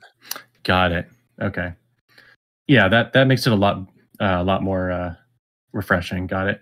And I personally want to disagree about the frame debuffs a little being unimpressive. If they are 30% defense down and Embrave down, that seems, I mean, it's not particularly great, but normally when I see framed debuffs, it's like 10% or 20%. Right. So that's I think fair, but he does it across 3 different debuffs: the poison, defense down, and max brave down, which means he doesn't leave much room for other debuffs, which can be a boon or a curse depending on how buff heavy your target is. If they like to throw their own buffs on, then Caius will be great for shoving those debuffs or those buffs off because he's just forcing debuff slots to be occupied. The downside is that if they don't like to buff themselves, then he's stealing buff or debuff slots from other targets or other characters that like to debuff as well. Yeah, that's a good point because normally those things are baked into one debuff, so that's a good point. Let's see. Despite the fact that you don't want to spam Eye of Bahamut, it's actually, I think, really nice to be able to have a 100% Brave kill on demand on a skill. It's pretty unique. Otherwise you usually are relying on an EX charge. Being able to know that in 2 turns there's going to be this thing you can just snap and just be able to have that on demand is pretty nice. The problem with that is, of course, the same way with X-Death, you can't spam it, so it's kind of problematic. But having that on demand, I think, is pretty interesting. The Brave regen is very strong. It makes it so he can fit in some party comps that are not very effective on battery. But otherwise, I still might want to have a battery for him because those skills have very high overflow. But yeah, I agree that one of the big disadvantages is what the heck were they thinking with losing Heart of Chaos and not being able to get it back. And also, I think that the launch battery is pretty meh. It's like a 20%, 20% max 20% brave in it, which is kind of pathetic. And it's actually kind of depressing knowing that Caius is going to show up in like a little over a month and do so much better on that. But I do think that in global, a lot of people who I'm going to be expecting that a lot of people who are really, really expert players at this are going to be able to study boss patterns and heavily exploit Doom much better than I could anyway. So that's my take on Caius. Well, as Kreese just pulled him, I expect that will be Kreese's work, and I expect the How to Play Caius video collaboration with Ionis real quick. So, so how many tickets did it cost you, Kreese? Somewhere around 150, which is much better than my luck recently. So definitely a plus. We don't. We just got this event, so we're not going to cover the Chaos fight. Magno will put up a guide to the fight. Him and Scott and a couple other folks have been working on that. Dissidiainfo.com. He will also post the call to arms here within a day, and we will post the TCC challenge. So join our Discord or check Reddit, and we'll be able to tell you what the TCC challenge is. I can tell you that Aranea, friend Aranea, Caius, Noel, and who else is Synergy on this banner? Lise? Or who's the third person on this banner? No one's answering me. I don't know who the third person is. It's Lise. Yeah. So they'll probably be banned. But let's go to the podcast polls before we transition here. And it looks as if on the podcast polls, one person was willing to pity this banner. 2 people were willing to use gems, 25 tickets, and 45 skipping. Of course, a lot of people have Noel. Of the people who were planning to get Caius or who have Caius, 7 keeping him EX, 12 keeping him realized, and 4 fully realizing him. Of the people who had Noel's EX, 10 keeping it EX, 22 keeping it realized, 1 using 2 ingots, and 4 using full realization. So that's what everybody else is doing. Don't let that impact what you do. That's just for your information. You do whatever you want to do. And if you like these, I'll just echo that I've been trying to not overhype Caius, even though I'm polling for him, because the general consensus is that he is just one of those solid middle of the road characters. He's not going to blow anyone away. He's going to do what he does well, but he can be shut down. So be careful of that. And he does have issues. The turn or the ability count is a massive one. So be careful. You cannot spam with him. Well, that moves us to another new thing we got. We did get another free banner, so make sure that you have the free banner and the free banner tonight for the next 3 nights. Recording this on the 7th of May here in the United States. The free banner is Golbez, Ico, and Deuce. Golbez and Deuce, yeah. Yeah, Deuce 3515, but Golbez EX, Ico EX. So, again, if you're filling out your roster, not a bad banner, but probably just take the free pulls on that and get on with your life. So we did get another new event, and that is Dimensions End Entropy Tier 10. If you are haven't finished Pathos or not near Tier 10, you probably don't need to worry about it. But for those of us like Mino who like to finish it, Mino, have you already finished it? You've had 29 minutes. Then he said he had to work. Those burgers aren't going to flip themselves. What's he supposed to do? Yeah, they don't. Well, you flip the burger in one hand and do the chaos in the other. So this is a 5-wave Dimensions End Chaos fight with looking at the Tonberry Troupe. You can go to tonberrytroupe.com. We haven't shouted out their website. They have an overview that I believe Vane works on these. And then Black Cloud, they have a link to Black Cloud's video where he talks about that. Our friend Black Cloud, Black Nero, on YouTube. He has a video, so you can check both of those resources at tonberrytroupe.com. But there's 5 waves. They do deadly attacks, both single target and AoE. They self-buff, all the enemies self-buff, and they have debuffs as well. And there is a fire, ice, and wind resist down, so on these bosses as well. So the first wave is just a simple mini dragon wave, not too much to write home about. The second wave is 2 hill wyverns, which are fire resistant and wind weak. Their debuffs are not really big, but they can push off your buffs, so watch that out. Break them, or you will receive a real bad attack there as they boost themselves and do big damage. That is a 2-wave boss. Wave 3 is enemies we fought in a lot. A Holy Dragon, which is weak to dark damage, and a Skull Dragon Soul, which is ice and holy weak. Yeah, these are, we've fought these all. Again, they cleanse debuffs. The Holy Dragon can cleanse all his debuffs. They do a mixture of strong attacks. The Dispel helps because they can hit real hard. Might be worth considering summoning in that wave, they say. Then we have Ostioveus, the Wave 4 boss, who's the undead version of this. Single target dragon. Remember, he's the undead version of the one thing. Opens with Endball, a hard-hitting AoE Brave plus HP attack that inflicts several debuffs. So you just get that right from the beginning. Does various debuffs beyond that. He gets a high turn rate when he breaks you, so make sure you don't get broken. Delaying him is probably the best way to deal with him. Damage mitigation from other characters would be good.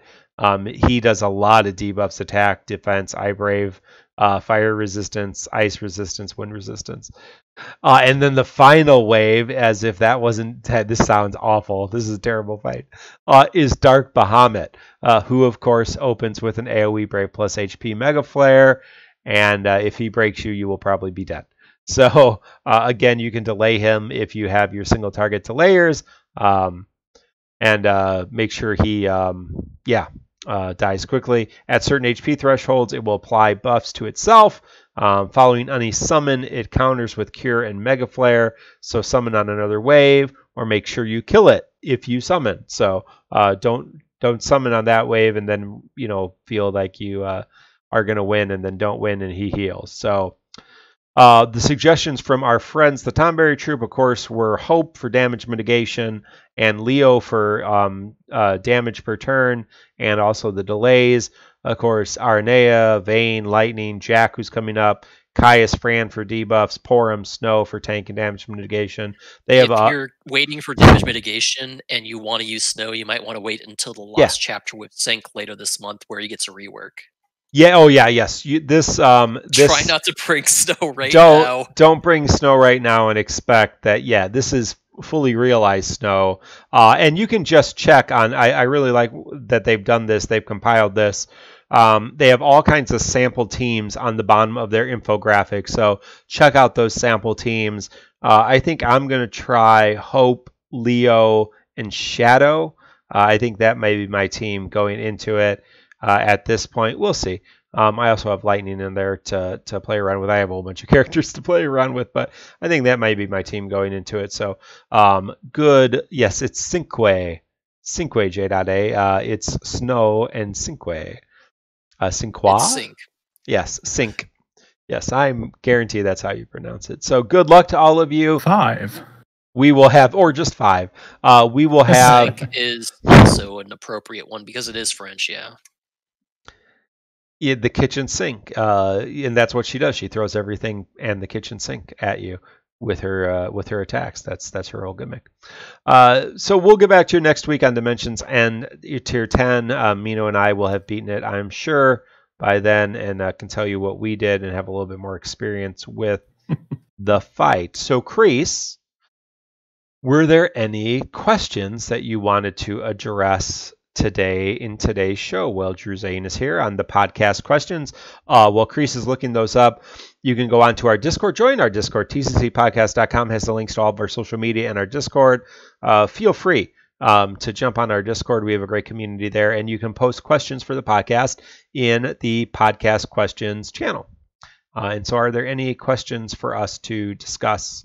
There are tonight? some questions. So we'll start with Eon's question that she posted as we were recording last week, and this one slipped through the cracks. Do any of the co-hosts today have a favorite or least favorite episode from all 100? My least favorite episode was the missing episode that I wasn't on and didn't get recorded. I forget what episode that was, but there's an episode that Chris and Mino did by themselves, and it didn't get recorded, and so that's my least favorite episode because I didn't get to hear it. So, yeah. Episode 100 was a lot of fun, so just don't listen to the episode where I say that Titus 35 is overrated. I regret that. Was it on the podcast that you were saying that Jack was FFT, or was that your poll thing? Oh, hey, no, that didn't happen on the podcast. Okay, that was that's not even on. You can't. That's not even on the internet right now because I re-recorded that. That was on. That was on the first version of the should you pull for May. Yeah, How that do you I. know no one re-uploaded that? Oh, somebody, yeah, somebody downloaded that and kept it. I'll wait for that episode 200. That can come back, yeah. So yeah, when I said Jack was from Tactics like 4 times in a row, Rams is on the banner, so I was just thinking. My mouth goes ahead of my mind often. So yeah, the internet never forgets. 813, thank you. But it's not. You can't find it. So, Chris, did you have any thoughts on that? My least favorite episode was actually a recent episode, and I think it came off with how frustrated I was during it. The Roses of May episode 97. Just because we had so much to cover and we took so long to get through it all. My favorite episode, however, was the first one I was on the podcast, where I was just a special guest at the time. And I don't remember what number it was at this point anymore, but it always will hold a special place in my heart because it was where I was first brought into this circle. Yeah, probably around 50, right? 50, 60, somewhere in there. Maybe a little bit earlier than that, but yeah. You've been with us for a while. I can't remember the exact episode number anymore. Yeah. All right. Well, thank you. What other questions do we have? Drusain, do you have a favorite episode? I wouldn't know the number, and also, I just listened to these. Sorry, I don't have a specific one. Episode 47 is my favorite. No, the least favorite one is when you guys shit on Porom. Yeah. And then I you just listened to get on here to say no. Yeah. That's good. Yeah. Or was it your favorite because it encouraged you to come on the show? So I'm just saying. Sure. But making lemons out of lemonade, or the other way around. Yeah. That's a good trick. Next episode comes from Goose Slug. How do you count off your multi-pull? So how do you count off your orbs in each multi-pull? Do you count from up from 1 to 11? Do you count down from 11 to 10? Do you don't count at all? Do you just watch them go through, or do you skip it altogether? Mark, I count up. If I'm streaming, especially, I will count up. Right. So 1, 2, 3, shift 4, 5, 6, shift 7, 8, 9. That would be nice if it was 7, 8, 9, 10, 11. But yeah, so yeah, I count up, I guess. It's an interesting question. I never really thought about it.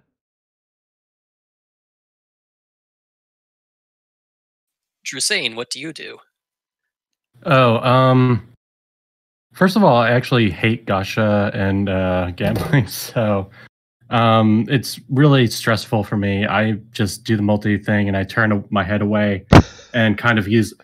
You can't see it because I'm holding my hands up, but I just listen and watch and listen to the I have my hands out and I just do 1, 2, 3, 4, and when I hear the switch to gold, that's when I start looking.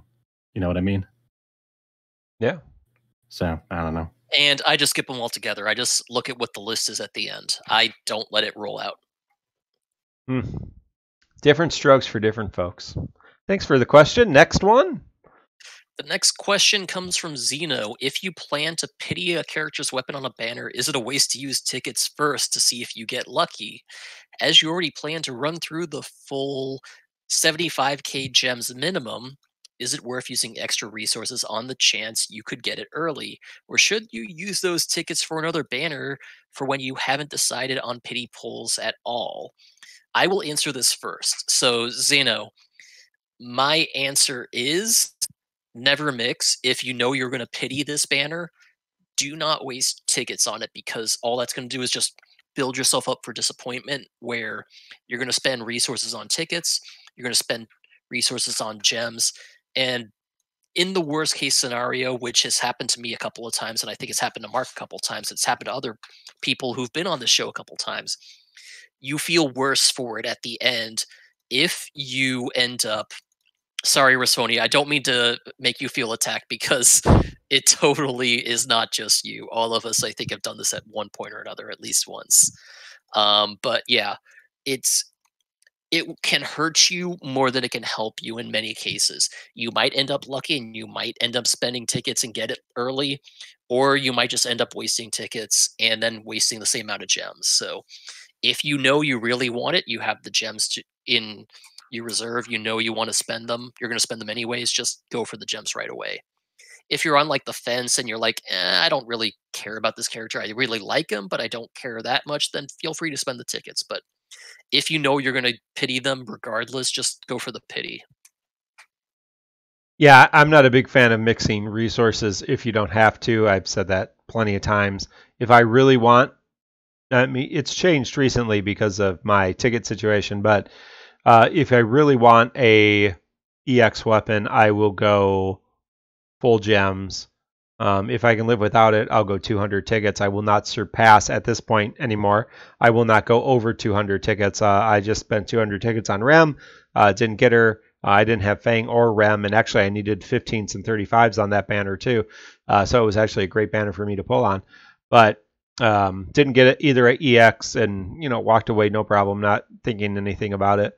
It's going to be hard given I have limited the number of gem pulls that I'm going to do here for the rest of Chaos.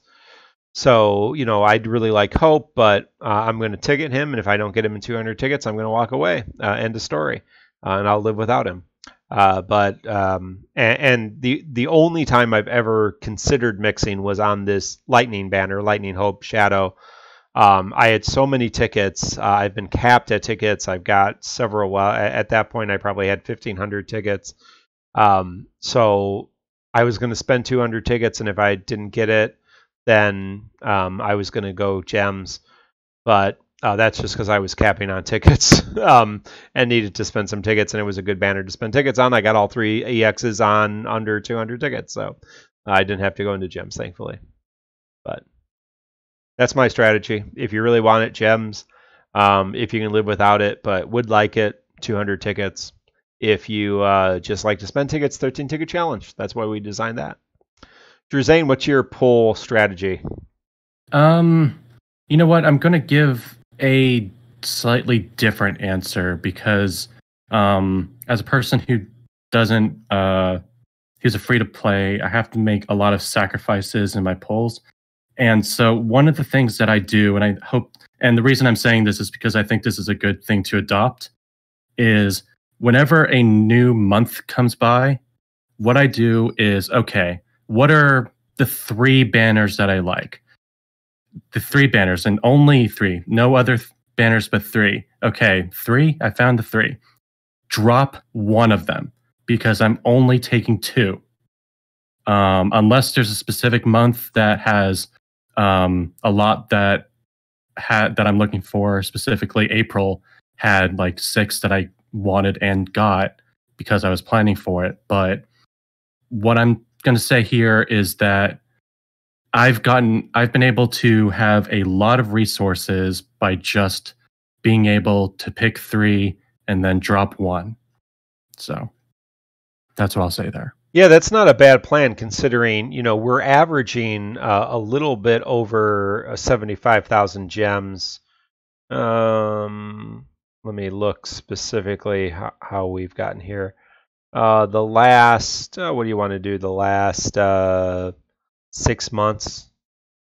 The last 6 months, we've averaged 85,000 gems. So that's with all the summon boards and everything else, and that is not paid. That's free gems.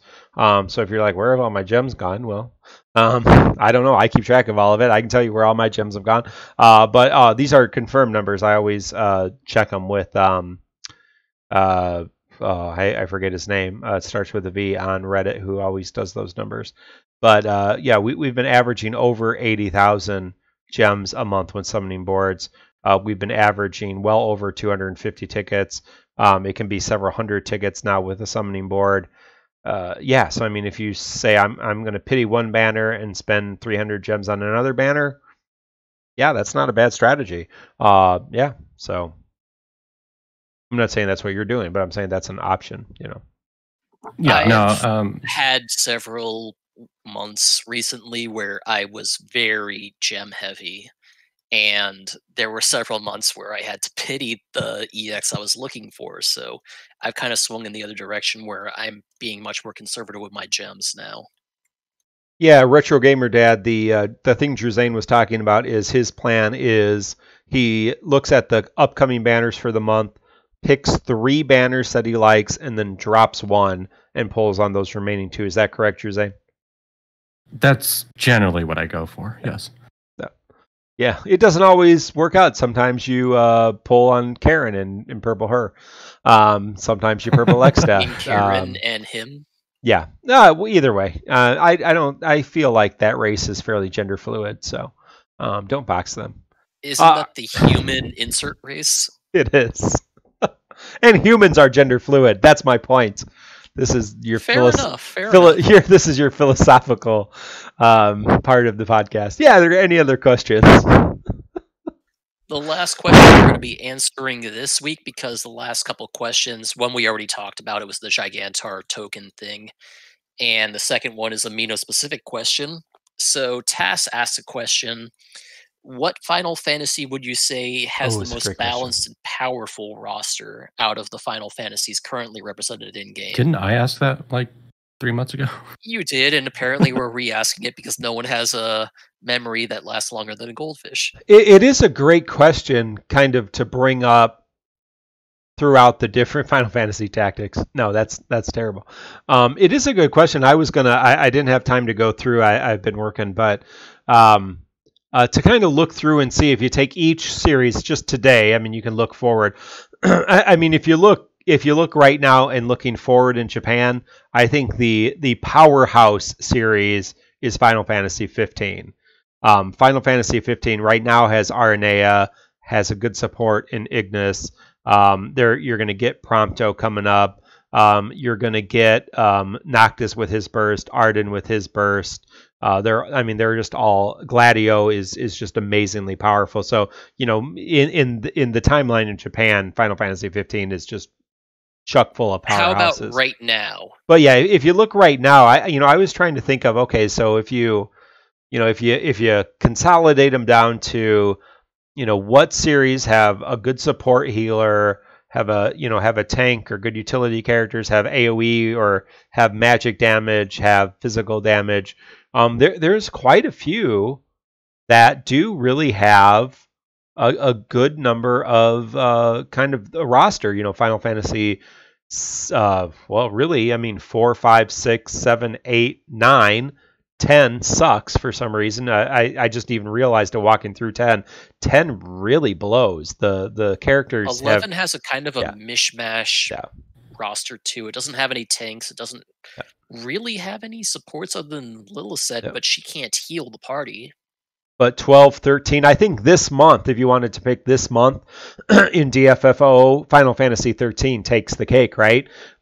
Lightning, Hope, Caius, Noel, Snow. That's just this month. That's also because they have so many reworked / new EX realizations. No, right, exactly. So it might be a little biased towards them, but they're so strong. I think FF7 has more frequently had a very balanced roster.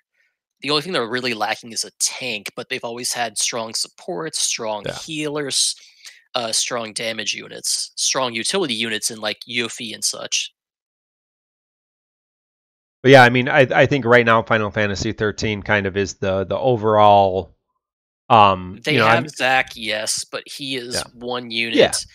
And yes, he That's is good. a very strong tank. I'm trying to think of a more balanced roster, and Zac, sorry, is the only tank for that team, and he's very specific in what he does. And I think Final Fantasy, similar to 13, I mean, because 13 doesn't have the most characters, Final Fantasy 5 has a pretty good, diverse roster for the limited number of characters they have. You have physical damage, magic damage, you have, tanks, support, all kinds of different things. Debuffs, dispel. Yeah. Oh, 13's got Vanille too. Jeez. Yeah, 13 is... 5 was the one I was going to go for too. Like, that is one that has a bunch of characters that are very, very good at their specific role. Where a lot of other versions of the games just don't quite have a lot of role coverage. 6 used to be pretty bad, but 6 actually has Leo now, so at least you have that. And Shadow. 6 kind of swings. It has some bad times and some really good times in its roster, where sometimes the roster is really good and sometimes it's just garbage. Mm-hmm. Yeah, that's a good point. Like right now, what is it? Cyan is one of the worst characters in the game, and he still sits in the 6 roster. That isn't saying much because there's still Cater and Sass as some of the worst characters in the roster too. Yeah. Yeah, that's a good point. Otherwise, 8's still pretty decent, but who knows? I think the only thing 8's missing is like a super solid healer, and Irving kind of fills that role. Irving and Selphie both heal. Yeah. Neither of them does it amazing, at least in my experience, but they do it. Renoa heals herself. So. Yeah, she's got some decent regen. So yeah, and sure. 8 will get additional boosts here in the next few months. So, Cypher, Selphie, or Cypher, Rage, and Fusion are all going to be getting reworks in the future, and those will all bring them up to much better status. Yep. Mm-hmm. Is there would it be easier to say, is there an FF that's just, well, actually, we already got that answer. 10 is the one. Oh, 10 is meh. 10 is so bad. It's the ones that don't have decent rosters at all. It's like 1, 2, 3, and Tactics that have no characters at all. 1, 2, 3 Tactics. We haven't mentioned Type 0. Type 0 has a huge roster, obviously. The thing is, 2 actually has a decent roster considering what it has. It has a weird mixed support unit, offensive support unit with Firion. It has a weird offensive healer with Maria. It has Emperor as a pure offensive debuffer. Leon as the tanky unit, who's kind of a weird niche tank type unit. So you can actually make a team. Better niches than other than other FFs in many ways. Yeah, you can actually make a team of Final Fantasy 2 characters, unlike Tactics. So poor Tactics. Why do they hate Tactics so much? But yeah, I would say pretty much for the month of May, Final Fantasy 13 is dominating. Everybody's super strong. They've got a huge kind of variety of uses and abilities. I think the major thing they're missing is magic damage, but I mean, Vanille and Hope both do decent magic damage for support characters. So, was that the last question? That is the last question for this week. Well, Drusain, how can we? No, I can tell you. I want you to tell us how to get a hold of you or how to check out your stuff. But if you go to TonberryTroupe.com and check out the Porom infographic, you will see a link to Drusain's video on how to play Porom. So you can check it right there easily. But how do we get in contact with you? And how do we check out your stuff, Drusain? Unfortunately, I'm not right now, I'm not really much of a social media kind of presence. You can find me on Discord on Crystal Chronicles. And if you want to get in contact with me, you can always give me a DM on Discord.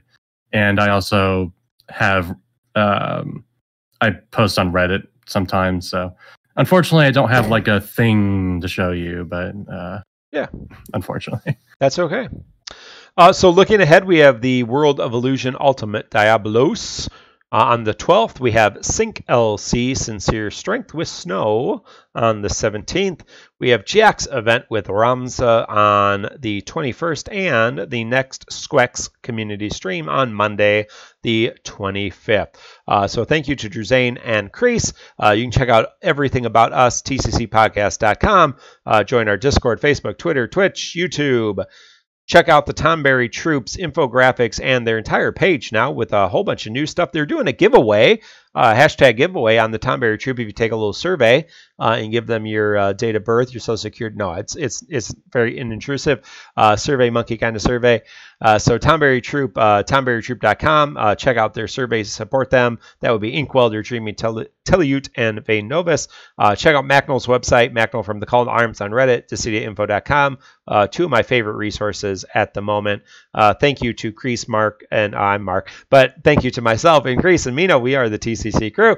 Thank you to our mod team, Erolai, who is Lily on YouTube, Inkwelder from the Tonberry Troupe, J.A, Jinli on YouTube, Macnol from the Call to Arms, decidiainfo.com, Quetz, who's the founder of MateriaBot, Shara, who's the Don of Reddit, and Strafe, who is also on YouTube. Thank you for Dreamy doing our intro video, Jinli doing our backgrounds and emotes, Hate13 for doing our intro narration, and thank, of course, to our founder, Pierre, and check out that little video, Road to 100. And thank you all for being with us. We had a great group here tonight. Until next time, this has been episode 101 of the Crystal Chronicles. Good luck on all your pulls. Good luck on Dimensions and Entropy. And good luck on the TCC Challenge. We'll see you all next Thursday at 8 p.m. Central Daylight Time. Goodbye.